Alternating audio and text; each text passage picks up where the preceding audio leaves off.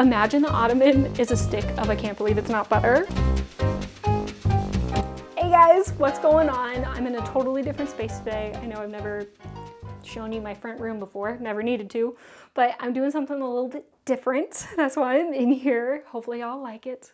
But I'm finally gonna acknowledge my channel name of Maggie's Books and Stuff and make something finally. I'm gonna make something a little kooky, if I'm being honest. But on this bookcase, which you've never seen before, I have a bunch of like super cheesy McCheeserson historical romance covers, you know, like the 80s, 90s, sort of like bodice rippers of the super artsy half-naked men and like the busty ladies on them. I have a bunch of those. And at the top, there's basically a shrine to Fabio. It's all of his books that he wrote.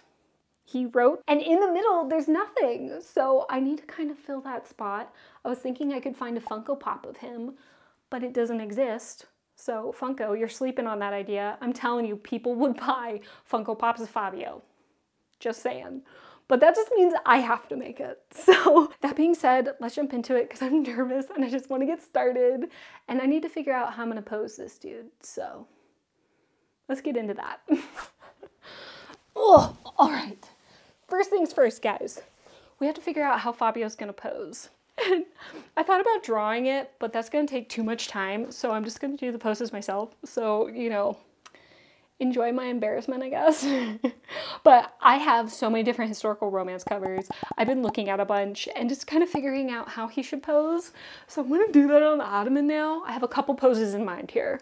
But just imagine, okay, just stick with me here. Imagine the ottoman is a stick of I can't believe it's not butter. I can't believe it's not butter. I can't believe it's not butter. Because I think that has to be the foundation, right? Like he was a sponsor for them. So we have to use that somehow. But getting into the poses. The first one, I'm thinking, I don't know, maybe the butter's kind of melting and he's like laying across it. And he can have like his hand down front, but he's gotta like be pushing out the pecs, you know? Gotta show those muscles. I don't know if he'll be shirtless or have a shirt. But he could be like this, which I think would be funny because imagine the black soulless eyes of a freaking Funko Pop head in this position. We could do something like this, or this, or he could be standing on the butter. He's flexing his muscles up, or holding a sword above his head like he does on Viking, or even flexing downwards just like this, you know? He does that in his Rogue book, I believe. But we gotta definitely have the pecs out. Chest has to be out.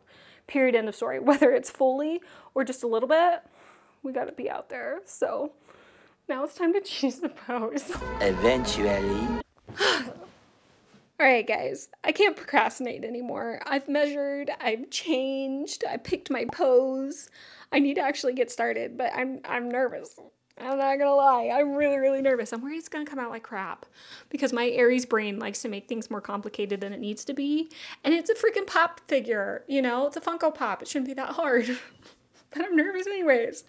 But I just need to get going. I'm gonna give myself a time limit. I'm gonna make myself have to like do all the sculpting in 2 hours and then maybe paint the whole thing in 2 hours. So we'll see. We'll see how it goes, but I'll stop jib-jabbing and just get started and just work through the pain of anxiety. All right, let's go.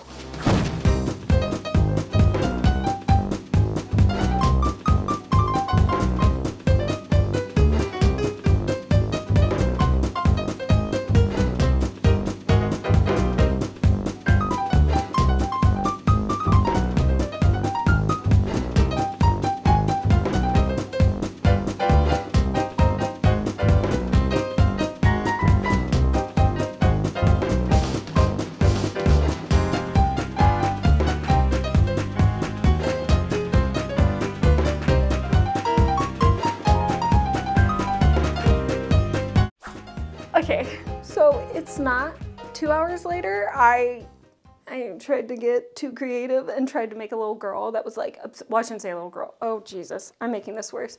So I made a woman, okay? That was my intent. I made a woman, but I made her too small. I kind of wanted her to be like a historical romance lady, like lifting up her skirts with her knees pulled together and whatever. But it came out looking kind of like a little girl, kind of. But she was too small, so I nixed her, I panicked, I freaked out, and then I got mad. So, you know, I just stopped doing stuff for the day. But I'm done with the sculpting now, so here's what I got. So I got the little head, of course. I got his body.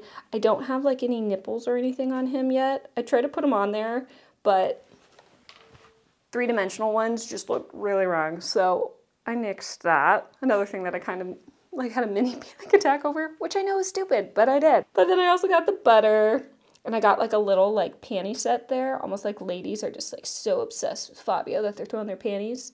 And then, you know, some butter pad. And that's what I got. I think all together it's gonna come together all right, but now I just need to paint the bad mama jamma. So let's just get to it, and then I'll be done with it, and then I'll have it, and I'll be excited, hopefully. So let's do that.